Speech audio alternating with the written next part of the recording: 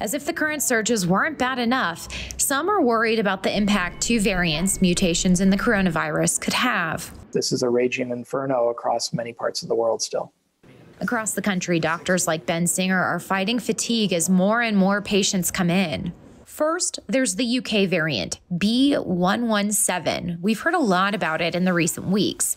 So far, health officials have documented more than 70 cases in 11 states.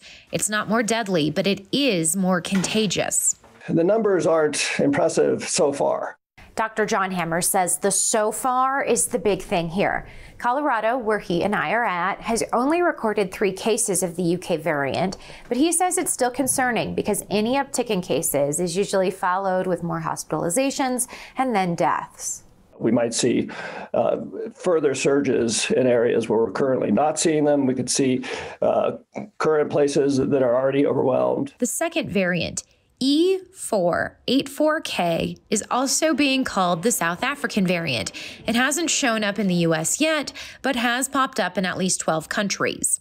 Researchers found E484K makes it harder for some antibodies to neutralize the virus, meaning there's a chance it could escape the new COVID vaccines.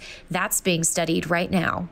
It's important to test new variants to see how they stand against the vaccine, how they stand against monoclonal antibodies. But when it comes to a vaccine, it's very hard for a virus to evade a vaccine. It's not something that happens overnight. It's hard to know for sure how much of these variants could be circulating. Scientists and doctors expect it to be more widespread than what's been documented so far. Are you seeing any cases of these new variants at Northwestern? We don't know because we don't have a coordinated national way to understand how widely circulating these variants are. So I can't say for sure. Biggest change, there's not much to worry about right now with these new variants because it doesn't change the care someone sick with COVID will get. For Newsy, I'm Lindsay Thies.